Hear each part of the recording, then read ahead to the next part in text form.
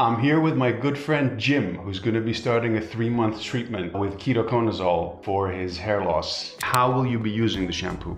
Well, every day, I think in the morning I will...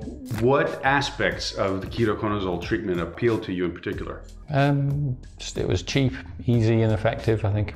So ketoconazole is obviously a very widely used treatment. And now this really all started in 1998 when we got this large study. It's titled Ketoconazole Shampoo Effect of Long-Term Use in Androgenic Alopecia. Basically, ketoconazole shampoo, they noticed, was as effective as MINOXIDIL in terms of stopping hair loss and regrowing hair.